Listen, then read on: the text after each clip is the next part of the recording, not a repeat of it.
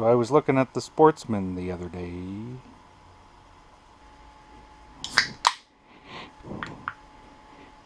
and I come to the conclusion that I think I'm going to change those tires. We have kind of a 50-50 out at the lake for trails. 50% of them are sand, 50% of them are mud. So yeah, I think I'm going to change these tires. Even though I haven't even rode it yet. I've got about 2 minutes of seat time taking it on and off the truck.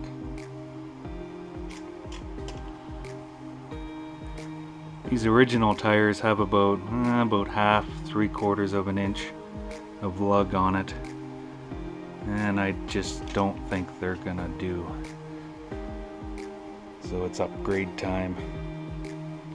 So I was doing some measuring, and right about there from the tire to the fender we got about 6 inches, 6.5 inches, and that's to the very outside of it.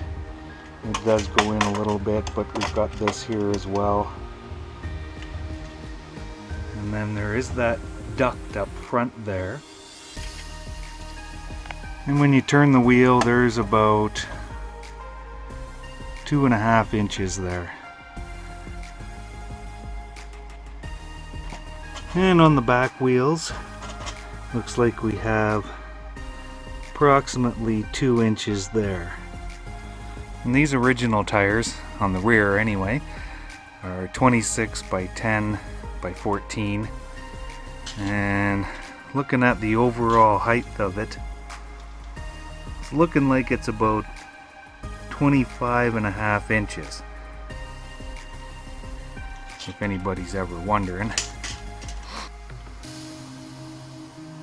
So I was in talking to a guy about tire sizing, the tire brands, tire models, and I think I've pretty much made my decision.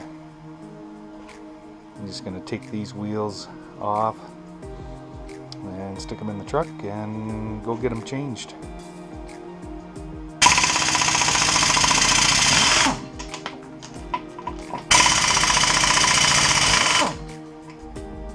I made my decision, went with Maxxis Zillas, and size 28, 11, 14 on the back,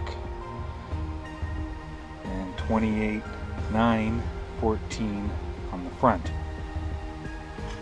And on the back fender, we have approximately 1 inch, maybe a little more than 1 inch of clearance there.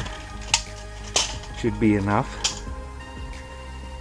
And on the front, looks like we've got somewhere around 1.5 inches or so between the tire and this plastic vent thing. So it looks like we got plenty of room. I got them on, nothing's rubbing, everything looks good on them. I am liking the looks of those Zillas, and looking at the rear along the side here, they do stick out a little bit from the fender, but I think that's going to be not a problem. And it does stick out just slightly more than the originals do, but I don't really care.